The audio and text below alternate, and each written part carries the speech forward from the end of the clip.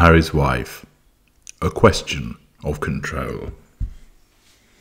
You know from my work that the narcissist seeks four things when it comes to an involvement with other people. For the unaware narcissist, this is done subconsciously. For the aware narcissist, this is done in full knowledge. All appliances, i.e. people, must be controlled, kept under control or brought under control. Fuel must be obtained. Character traits must be obtained. Residual benefits must be obtained. Control and fuel are the most important aspects. The narcissist is hypervigilant to threats to control as a consequence of the way the narcissist has been created. Fuel is the lifeblood of the narcissist. It glues the construct together, enabling that construct then to aid the narcissist with the pursuit of the prime aims. Control is fundamental to the existence of the narcissist. You can threaten it in two ways. You can do so by wounding, where essentially you do something without the provision of fuel, ignoring the narcissist, not replying to a text message, not answering the phone, walking away from the narcissist, forgetting the narcissist's birthday, not inviting the narcissist to an event. All of those are things that wound. Or you can do it through the provision of challenge fuel, which is where you issue a challenge but provide fuel at the same time. So, for instance, you say to the narcissist, "I really hate you. You're a useless human being." Harry's wife cannot stand to have her control threatened.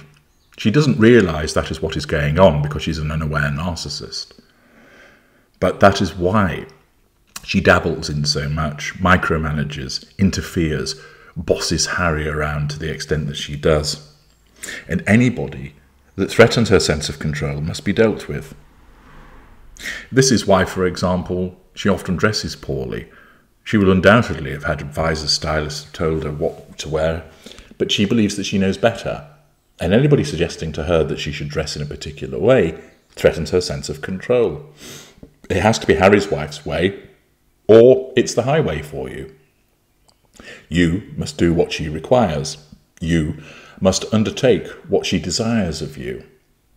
What you suggest to her, even if you're an expert and it's well-intentioned and it's actually designed to enhance her position, will not go down well. Because you ought to know what she needs and requires, and you shouldn't be suggesting something that suggests to her that she doesn't know what she's talking about. This is why many narcissists believe they are experts in so many things when they are not.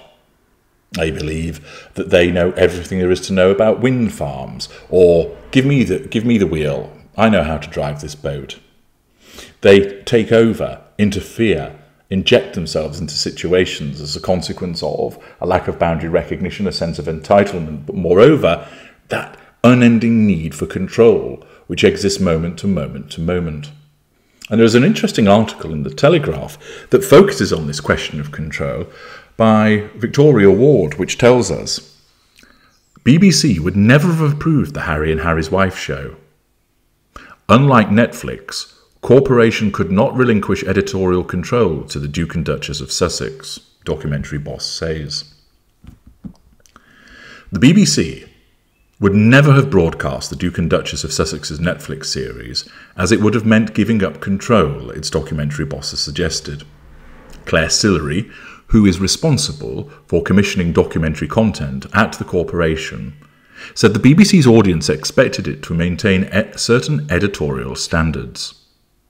Asked in an interview with Deadline, the entertainment website, whether the BBC would have commissioned celebrity-led documentary series such as the Sussex's six-part series Harry and Harry's Wife, she indicated that it would not, adding that a public broadcaster cannot relinquish editorial control. Part of that, I should imagine, is also politely saying we wouldn't want to get involved in such a shit show. The fact is that they also recognise Harry's wife's absolute need for control, which would clash against the BBC's own protocol of ensuring that it has editorial control for the purposes of credibility.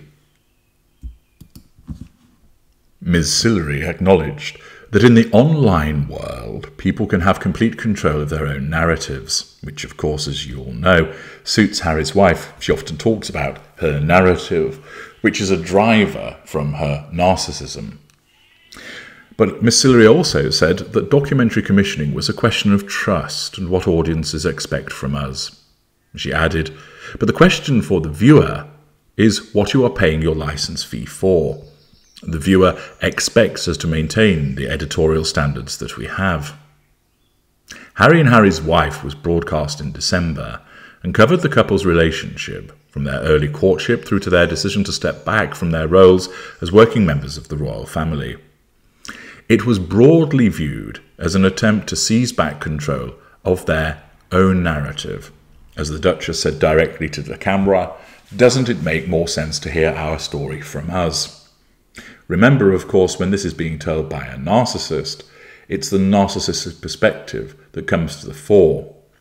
It's how she sees the world, not necessarily representative of what actually occurred, but how she sees it. That is all done because she needs, in telling her story, to have that control. She also needs to use it to nullify threats to control that have been posed by the behaviour of other people. The couple were interviewed extensively, sharing private family anecdotes and video footage.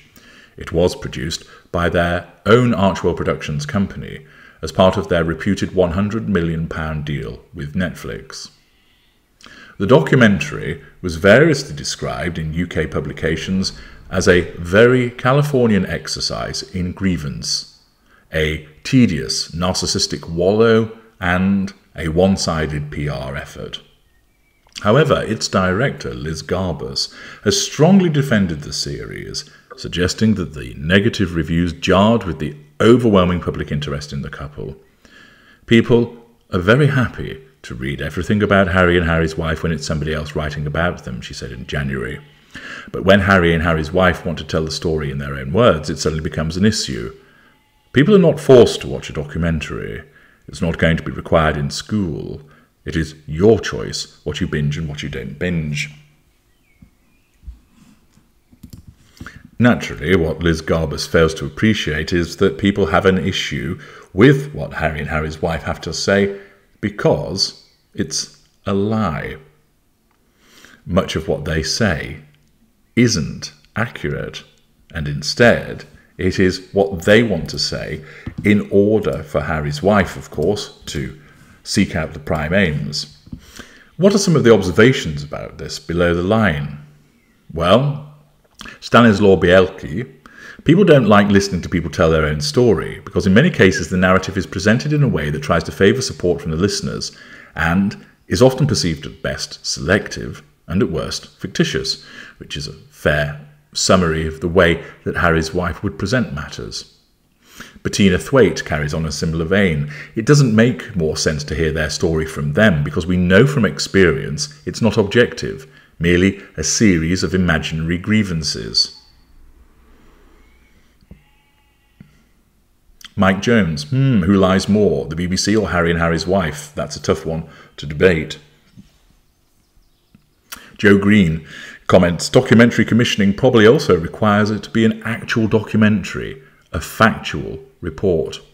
Alex Hawthorne, that's odd you think that a load of dubious truths, downright lies, narcissistic psychobabble and leftist drivel, all covered in cloying honey-coated self-regard, would be right at the BBC street, as that comprises a great deal of its output now. Patricia Lepresto, these two again, Spotify just cancelled her. They won't get their whole payout for lack of production. Hope Netflix does the same.